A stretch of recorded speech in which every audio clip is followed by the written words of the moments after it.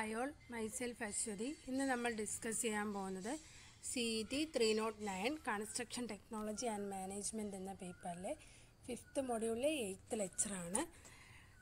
Topic critical path method, theory and numerical problems ആണ് ഇന്ന് discuss ചെയ്യാൻ പോകുന്നത്.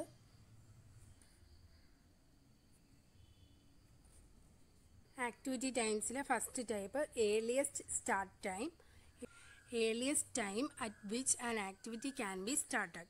ഒരു ആക്ടിവിറ്റി എത്രത്തോളം നേരത്തെ സ്റ്റാർട്ട് ചെയ്യാൻ പറ്റും എന്നതാണ് ഏർലിയസ്റ്റ് സ്റ്റാർട്ട് ടൈം കൊണ്ട് ഉദ്ദേശിക്കുന്നത്. സോ ഇവിടെ കാണിച്ചിരിക്കുന്നത് പോലെ ഐ നോഡിലെ earliest expected time TE and J നോഡിലെ ലേറ്റസ്റ്റ് അലൗബിൾ ടൈം TL. ഇവിടെ earliest start time of A, അതായത് ജെ നോഡിലെ ഏർലിയസ്റ്റ് സ്റ്റാർട്ട് ടൈം എന്ന് പറയുന്നത് അവിടെയുള്ള ഏർലിയസ്റ്റ് എക്സ്പെക്റ്റഡ് ടൈമിന് ഈക്വൽ ആയിരിക്കും. Then second one earliest finish time. Earliest time at which an activity can be completed. ഒരു activity എത്രത്തോളം നേരത്തെ കംപ്ലീറ്റ് ചെയ്യാൻ പറ്റും ആ ടൈമിനെയാണ് ഏർലിയസ്റ്റ് ഫിനിഷ് ടൈം എന്ന് പറയുന്നത്. Earliest finish time of A എന്ന് പറയുന്നത് earliest expected time at I not plus expected time of that path. Then latest start time. Latest time at which an activity can be started. എത്രത്തോളം താമസിച്ച് ഒരു activity start ചെയ്യാൻ പറ്റും ആ ടൈമിനെയാണ് latest start time എന്ന് പറയുന്നത്.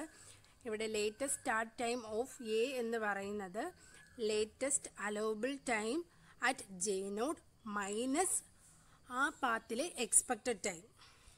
Latest finish time. Latest time at which an activity can be completed. എത്രത്തോളം താമസിച്ച് ഒരു ആക്ടിവിറ്റി കംപ്ലീറ്റ് ചെയ്യാൻ പറ്റും ആ ടൈമിനെയാണ് ലേറ്റസ്റ്റ് ഫിനിഷ് ടൈം എന്ന് പറയുന്നത്.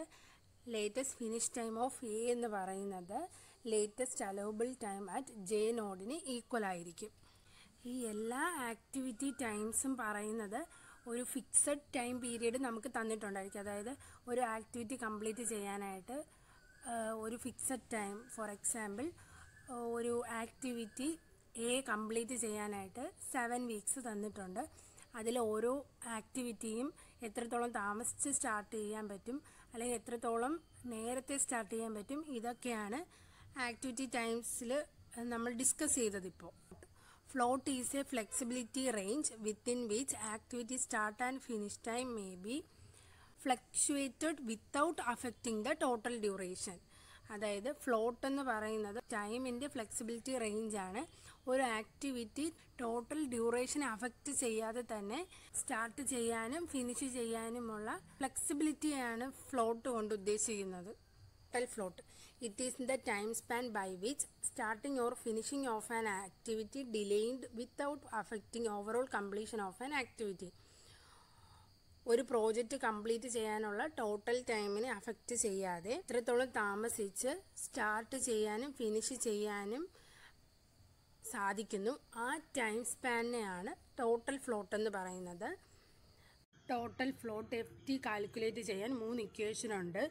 FT equal to TLJ minus TEI minus TIJ. അതായത് latest allowable time at J node minus earliest expected time at I node minus expected time of that path.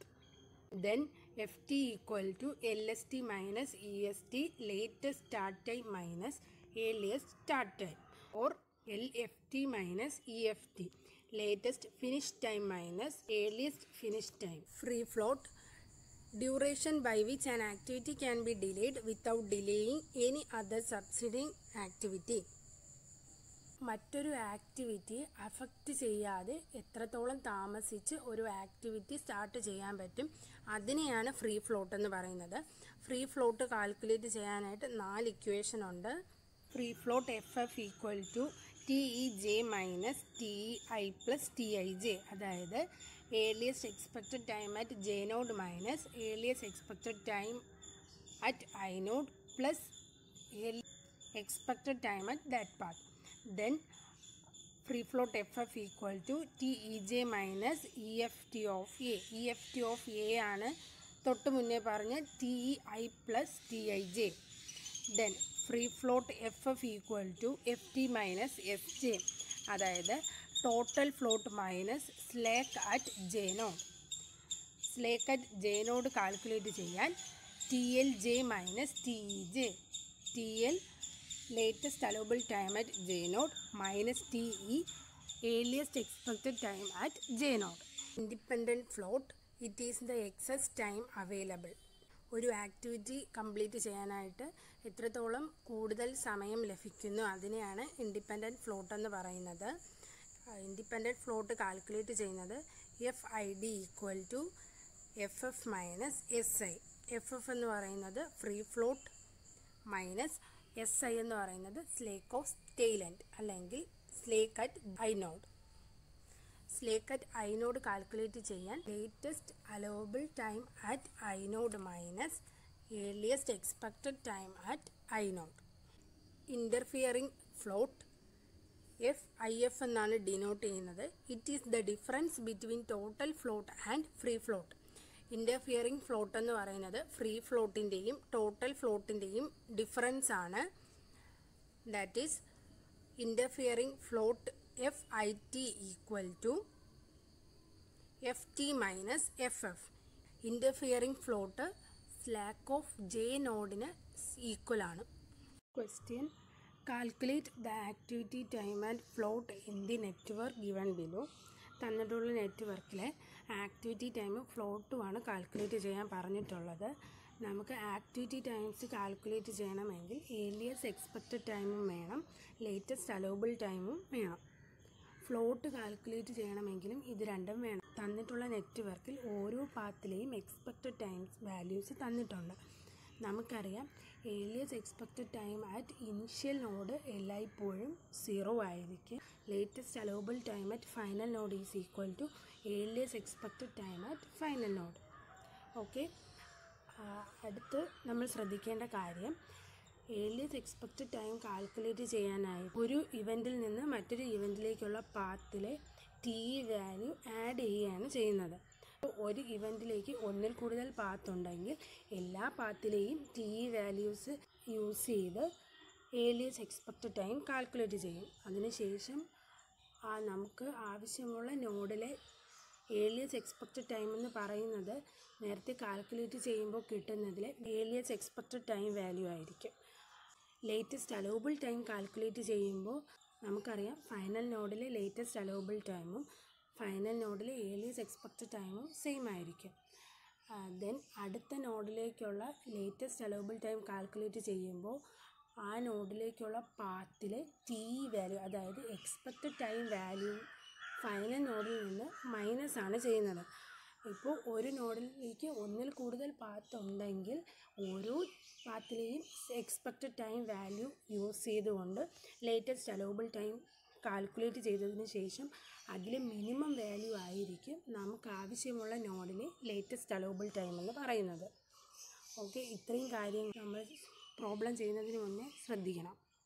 Initial നോഡിലെ earliest expected time 0, second നോഡിലെ earliest expected time 0 + 8 = 8, third നോഡിലെ earliest expected time 0 + 9 = 9, fourth നോഡിലെ earliest expected time 0 + 8 = 8, fifth നോഡിലെ earliest expected time 0 + 8 + 4 = 12, sixth നോഡിലേക്ക് 2 path ഉണ്ട്. So ഓരോ പാത്തിലെയും TE values use ചെയ്ത് earliest expected time calculate ചെയ്യണം.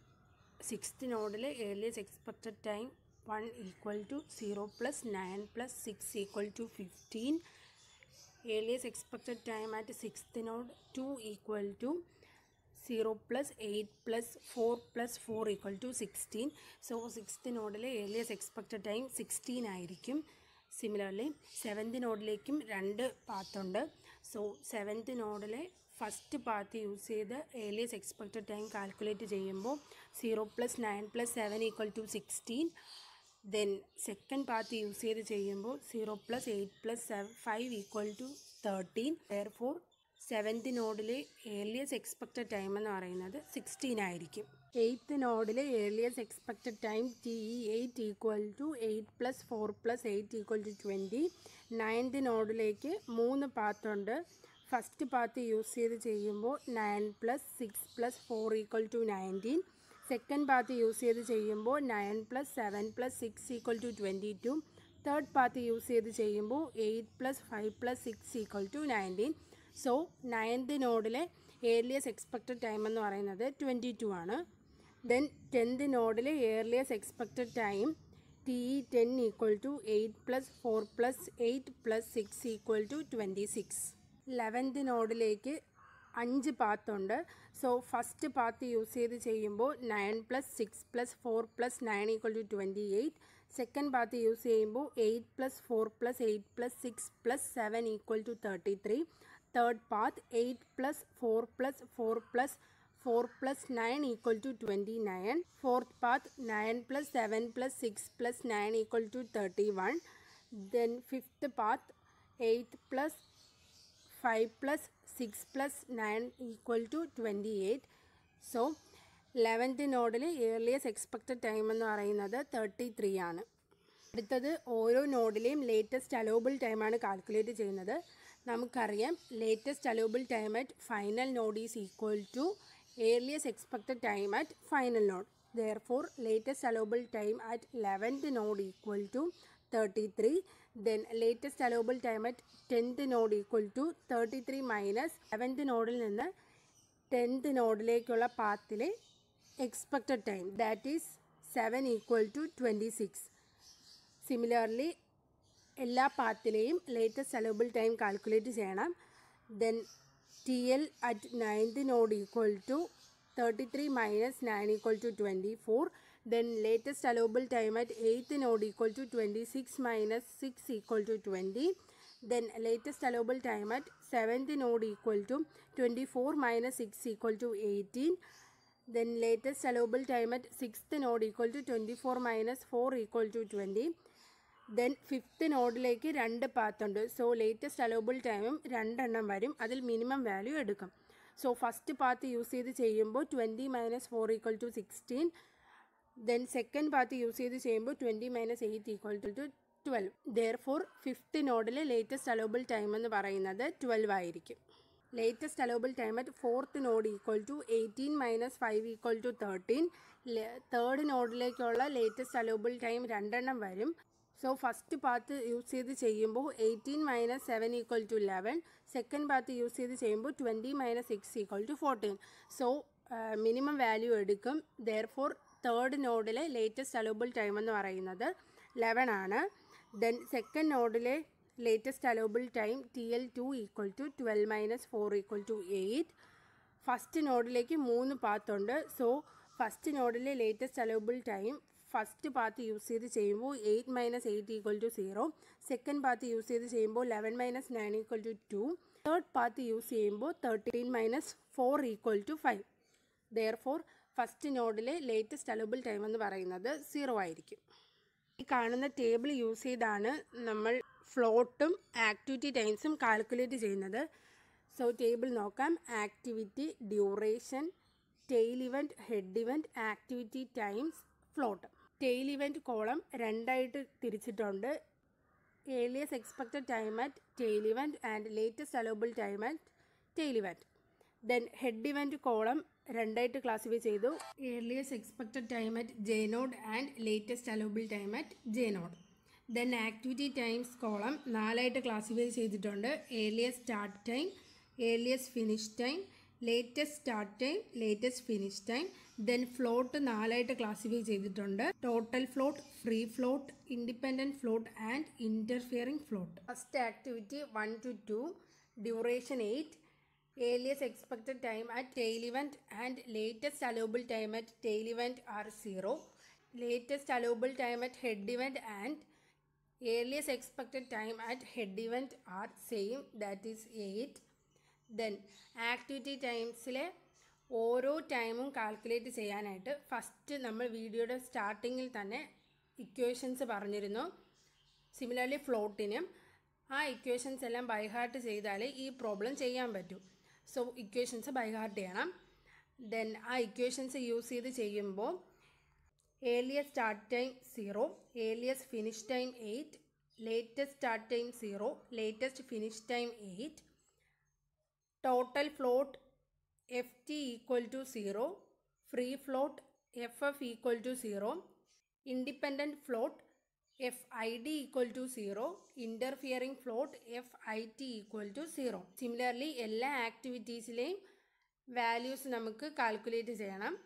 So, second path 1 to 2, duration 9, earliest expected time at tail event 0, latest allowable time at tail event 0, then head event, earliest expected time at head event 9, latest allowable time at head event 11, earliest start time 0, earliest finish time 9, latest start time 2, latest finish time 11, total float 2, free float 0, independent float 0, interfering float 2. Then activity 1 to 4, duration 8, earliest expected time at tail event 0, latest allowable time at tail event 0, head event, earliest expected time 8, latest allowable time 13, earliest start time 0, earliest finish time 8, latest start time 5, latest finish time 13, total float 5, free float 0, independent float 0, interfering float 5. Similarly, എല്ലാ ആക്ടിവിറ്റീസിലെയും values calculate ചെയ്യുക. Remaining ആക്ടിവിറ്റീസിലെയും values ടേബിളിൽ കാണുന്നത് പോലെ fill ചെയ്യുക.